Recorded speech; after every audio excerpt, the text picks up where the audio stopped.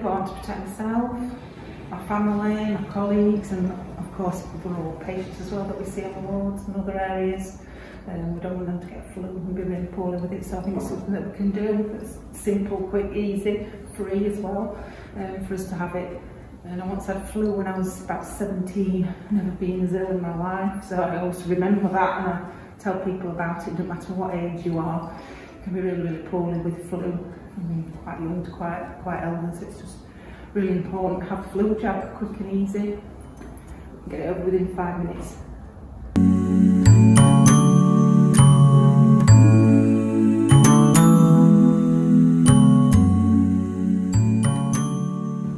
So I've always had my flu jab. I think it's really important to protect myself, to protect my family, to protect my colleagues and my patients.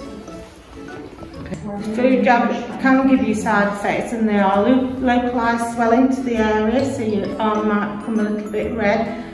That's normal because it's provoking a reaction. That's what it's designed to do. You can get a little bit sniffly, and you take your paracetamol as you would do for anything. Your arm can be a bit sore and stiff at the area. We say just keep it moving. Don't go to the gym that night and do a full workout. But anything more than that, we need to know about it, and so does the GP, because we need to fill the yellow card system in. But that's very rare, and it's normally straight away that you get those effects. Can you get your flu jab and your COVID jab at the same time? Absolutely, you can, yes. We just recommend that you have it in different times.